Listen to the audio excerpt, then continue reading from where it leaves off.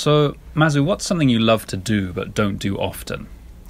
Well, as you know, I love board games. Oh, of course, yeah. Yeah, and I have a collection of games. I keep buying games, but I buy them without thinking about when I'll get to play them. Oh, okay. So, how come? Why don't you get to play them? Yeah, the problem is that to play board games, you need a lot of people. Yeah. And it's hard to get people together because our schedules don't line up. Oh, so they're just unavailable when you want to play. Exactly, they're unavailable. Some games are too complicated and it takes time to teach them. Yeah. So you would want like at least 4 hours in a board game night to play properly, and that's hard to get people together to play. Yeah.